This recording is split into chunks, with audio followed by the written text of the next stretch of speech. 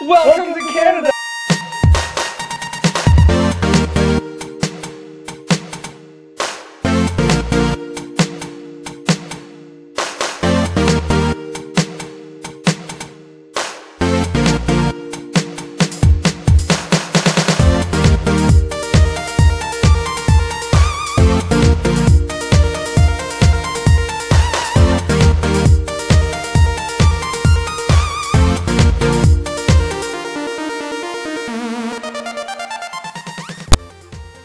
What's up, YouTube? I'm Josh. I'm Ben. And we are GameHuntersRUs. In lieu of pickups videos, which we have not had a treat of up in a while, we're going to do a best and worst games that we've played in this year of collecting, or year of... Yeah.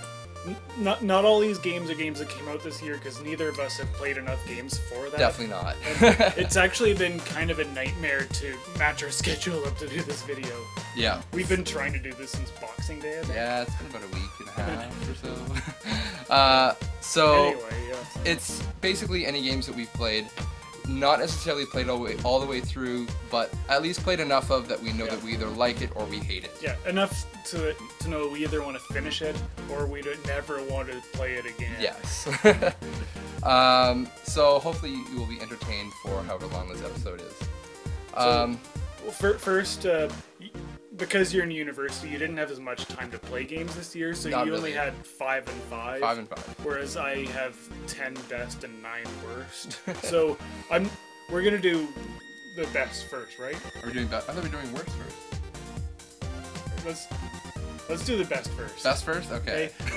So I'm just gonna rush through 10 through 6. Okay. Just to get that out of the way, and I won't say anything about them. Okay. So my 10th best is Alice Madness Returns. 9th is New Super Mario Brothers U. Titles for that system suck. And then 8 is Remember Me. 7 is Lego City Undercover. I heard that was good, actually. And 6 is Grand Theft Auto 5. Okay. Yeah. So what's your 5th best? My 5th best game. My 5th best game is Killzone Mercenaries on the Vita. It's a pretty fun game. It's the first actual game, portable game that is a twin-stick shooter, first-person shooter. That's noteworthy. And it's pretty good. Graphics are fun. Graphics are fun. The Killzone games are usually pretty good, so it doesn't surprise me to hear that this one's good too. So, but yeah, it's pretty fun.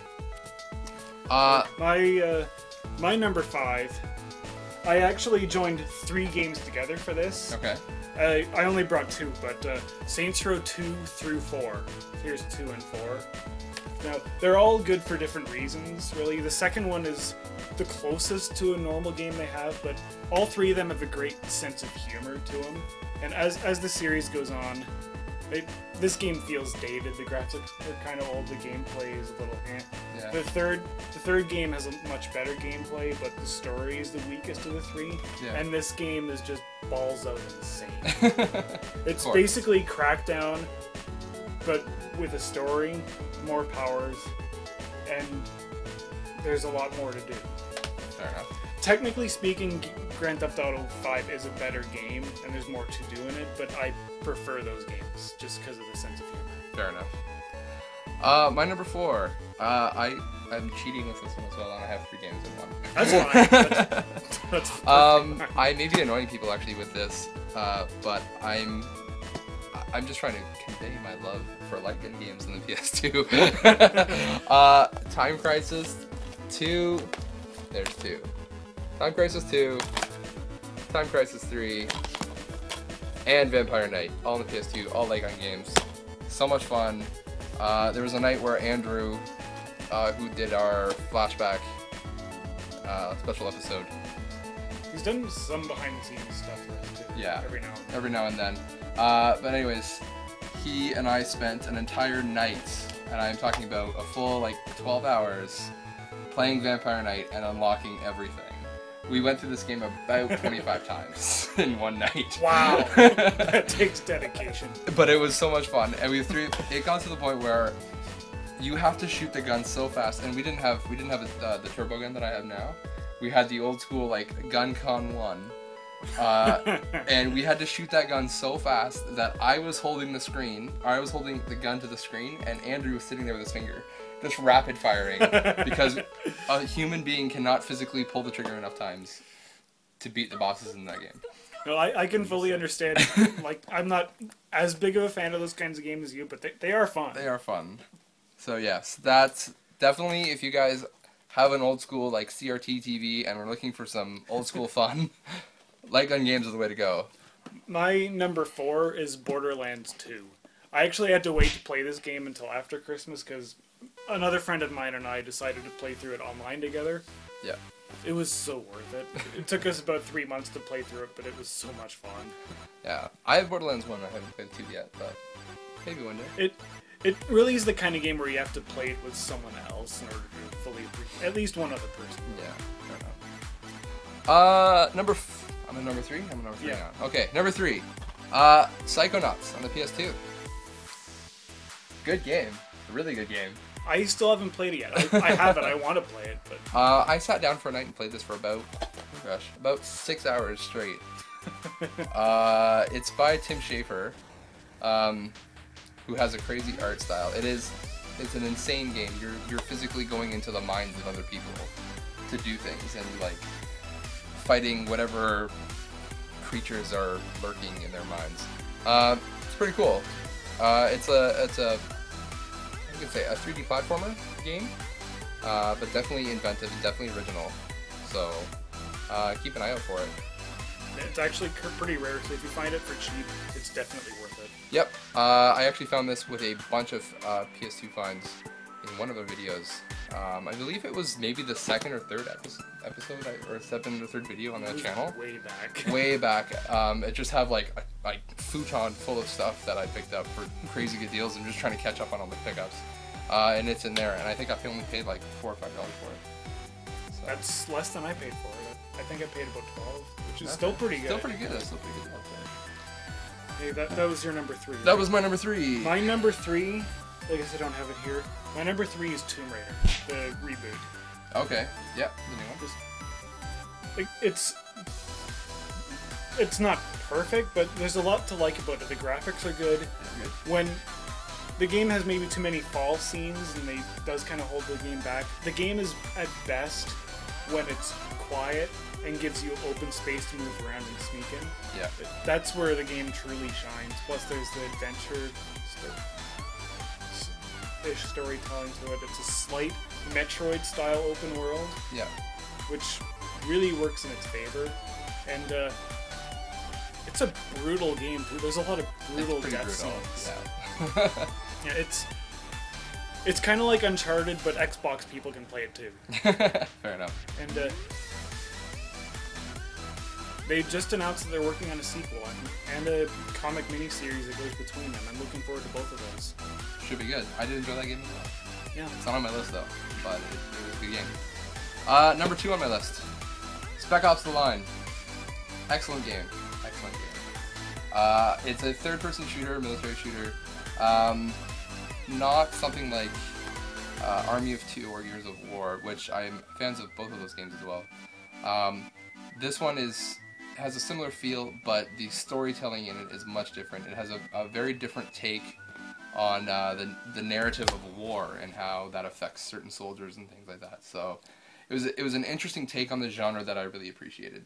I haven't played the game yet. I really want to. It's definitely worth it, and it's pretty cheap out there too. It's not. Who knows? It might be on my list next year if we do. Next year, who knows? Number 2, for Ben. My number 2 is.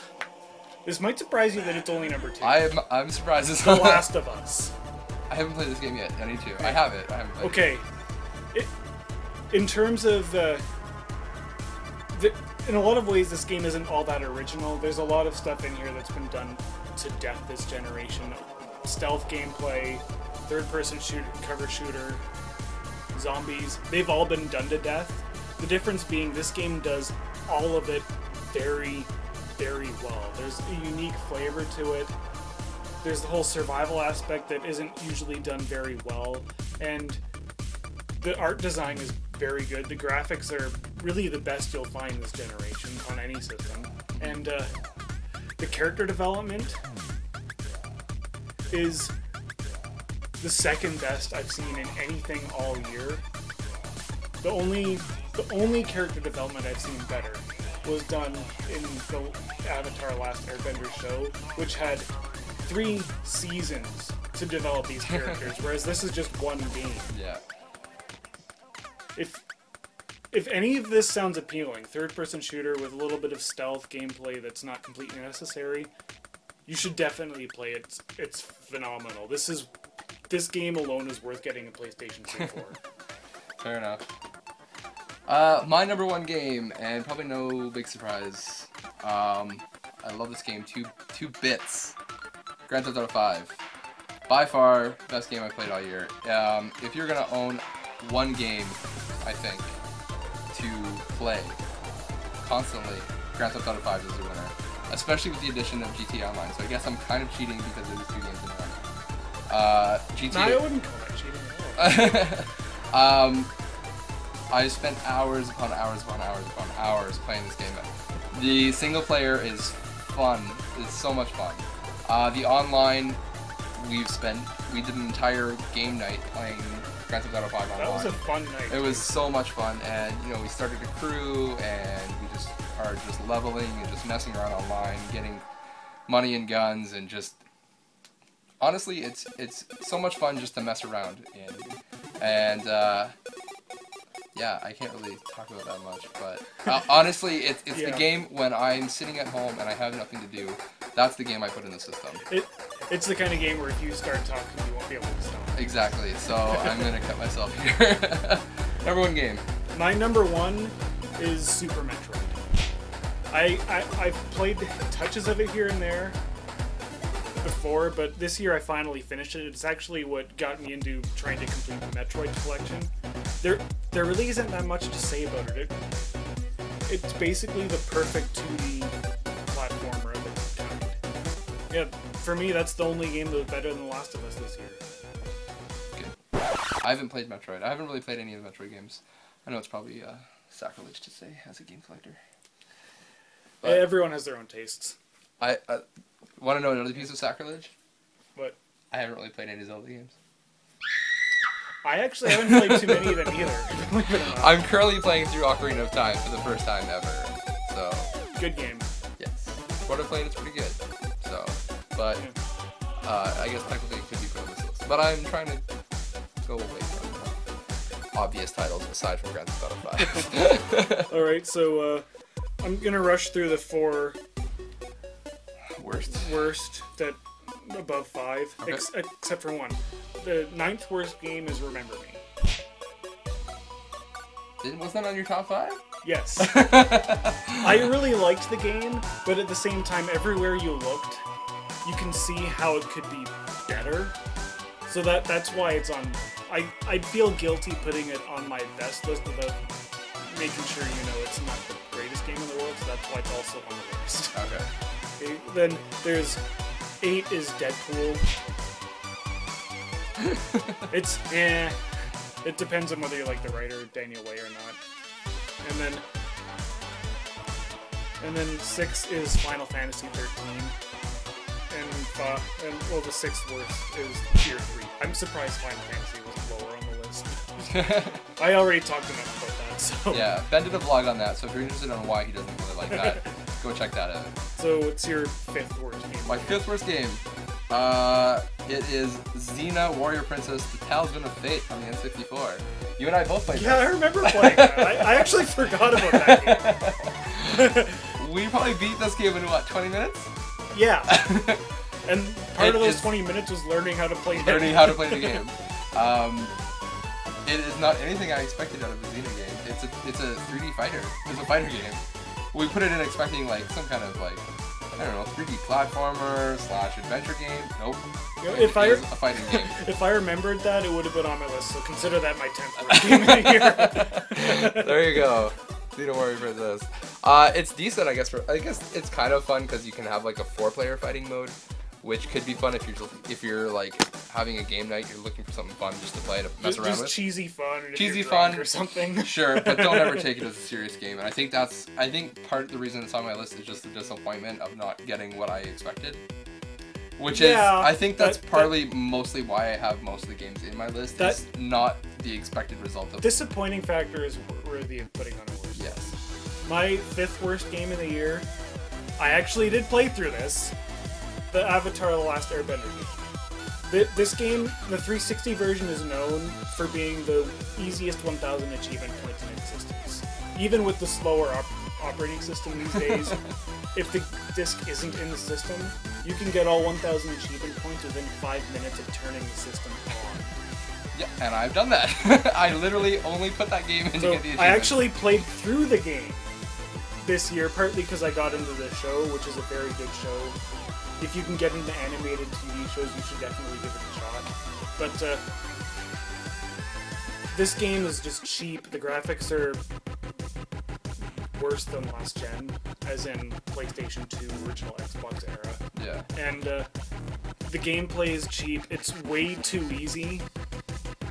The only people that could enjoy this game are people who have watched the show, and even then, it's kind of a waste of time unless you really have nothing better to do, which I kind of did when I played it. Die-hard fans. Alright, now my number 4. Right? Duke Nukem Forever. I think, again, this is the disappointing list. And also the fact that I got cheated out of $60. I went out day one and purchased it, and if you can't tell, I have the steelbook for it that came as a launch exclusive, at least where I bought it, it was.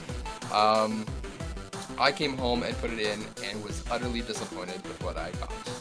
I actually kind of lucked out on that game. I actually pre-ordered the Balls of Steel edition, yeah, I remember and that. the pre-order fell through. So, yeah, you did luck out on that and one. then I later found it for $15, and yeah, it's worthy of being on any worst. Yeah, it's worst played list. And not to say, I know there are some people out there who enjoyed it, but I'm used to like Duke Nukem 3D, even whatever. Manhattan Mayhem or whatever it was called. Like that one was better, and it's a 2D side scroller. Yeah. I don't know. I had more fun with those. I had more fun with Duke Nukem 2 on DOS. I had more fun with that game. That game's not too bad. It was fun. So it's first-person platforming done the wrong way. First-person platform is not really that fun anyway. Unless it's done extremely well, say like Mirror's Edge. Mirror's Edge should be alright. Yes, that one was fine. I'm looking forward to the new Mirror's Edge they're trying to work on. But this one was badly done. The writing in it was terrible. Referencing jokes from 10 years ago. Yeah, and I think the worst was the 2-gun carry limit. I think that did it for me, because it's Duke Nukem. He has every gun. Yeah. You can't have jokes making fun of, oh, this power armor is for pussies, and yet he can't carry more than 2 guns. You can't do that. So, Duke Nukem Forever is full with very inappropriate and poorly done jokes. And there's the one level that's legendary. Yes, which we won't even mention here. So yeah, definitely. I mean, play it if you want. I'm not gonna hold anything against you for it, but definitely not worth it. My number 4 is Flashback. On the Super Nintendo? Yeah. I was very tempted to put that on my list. I don't know if you have it here. Yeah, it's down there somewhere. Let's not bother finding it. We'll put a picture of it. It's terrible. There's not that much to say about it. It's just really confusing. We played it for, between the two of us and Andrew, we played it for at least 3 hours worth, and we didn't figure out anything. No. I don't know if the instructions would help or not, but even so, the controls are awkward, they're slow, it's not a very responsive game, and the story writing is worse than mediocre for back then. Back then, game writing wasn't very good. No. I know there is like a bit of a cult following for that game. You know, So much so that they even release it for Xbox Live Arcade, you know, which apparently is a better interpretation of it. If you like the game, that's fine, but I couldn't figure it out, and that's why it's on the list. Yeah, I couldn't figure that game out either. Yeah. All right, number 3. Yeah. Number 3 for me. Power Rangers Dino Thunder. That's actually my third one too. Yes! Number 3! By the way, we don't know what each other's lists are. We're just saying what they are. This is completely a surprise for both of us, so it's really funny that it hit number 3 on both of our lists.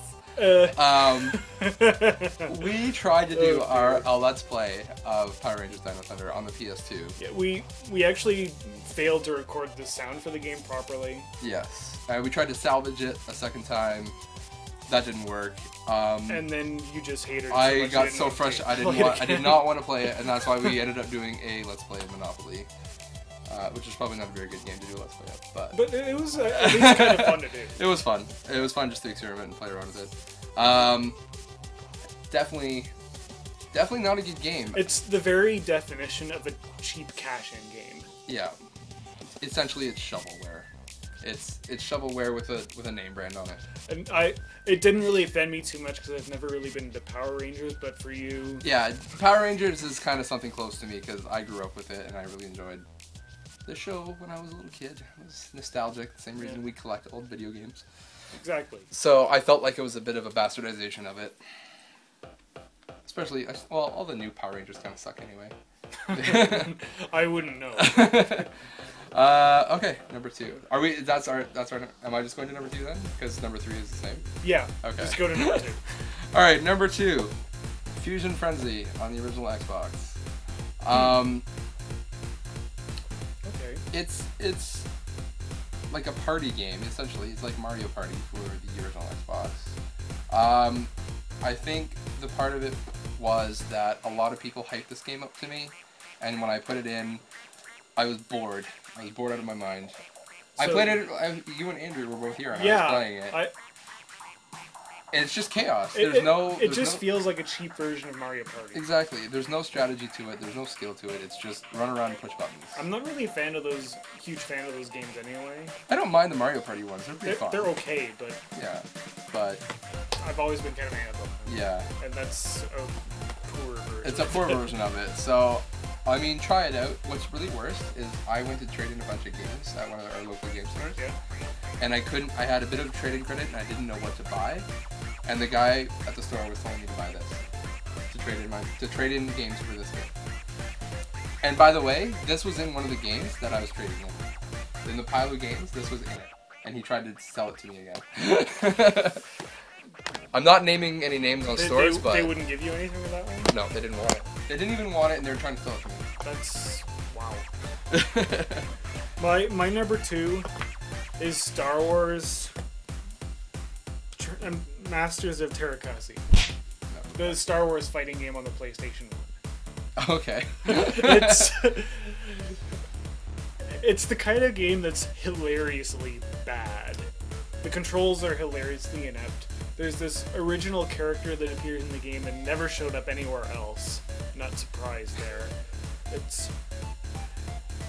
It's the kind of game that's fun to laugh at for about half an hour and then you just don't touch it until you find new friends to show it off to. Kind of like Xena. That's really all there is to say about it. It's just a really bad fighting game that happens at the Star Wars level. Funny how like labels just get thrown on bad games, just because it will sell. Yep. All right, my number 1 worst game I played this year. And maybe I don't know if anybody really started this game, but it's pretty terrible. DEFCON 5 on the PlayStation 1. I don't know if I've heard of that. This game is so confusing. Let me put it this way: if you thought Flashback was confusing, this is about 10 times worse. I'm intrigued. Maybe we'll play it after this video. Maybe. I played this game for about an hour, and I did nothing. I did nothing in an hour. A whole hour of playing it. And wow. I could not figure anything. They were telling me to go to the level 3 of our, whatever my space station or whatever it is. And yeah, I have no idea what the heck to do with this game. and it's by Data East, which is essentially like it's a well-known company, but yeah, it's pretty terrible. And I've only kept it around in my collection because it's a long box and because we were doing this video. Are the only two reasons I'm keeping this game. Okay, my number one, and this probably won't surprise you because I've actually talked about this a fair amount. Knight's Contract. I'm actually surprised. Okay, about in the summertime, I was trying to start up a new series about Hidden Gem Hunter. I did a video about this game called Jurassic the Hunted. It didn't actually get that many views. That's part of the reason why I never did a second one. The other reason was this was going to be my second video in that series, and this game infuriated me. It is by far the most frustratingly, unfairly difficult game I have ever played in my life. The first level seems okay. The graphics are basically cheap PlayStation 2 graphics with HD textures every now and then. Some of the character models are alright, but the environment's terrible. There's virtually no imagination behind it, but the first level's okay. The story is actually kind of intriguing, in that you play as this big, gruff guy who's been cursed with immortality. He can't die even though he's tired of living. And he was a part of the witch executions in the medieval ages, and then somehow a lot of witches are being resurrected. Most of them have their minds played with, but then there's this witch who hasn't had her mind corrupted, so the two are working together to stop all the evil witches. In concept, that's an intriguing story. Yeah. The problem is, first off, it's an escort game. And no one likes escort games. Well, The Last of Us is kind of like an escort game, but if this is the best possible example for an escort game, this is the worst.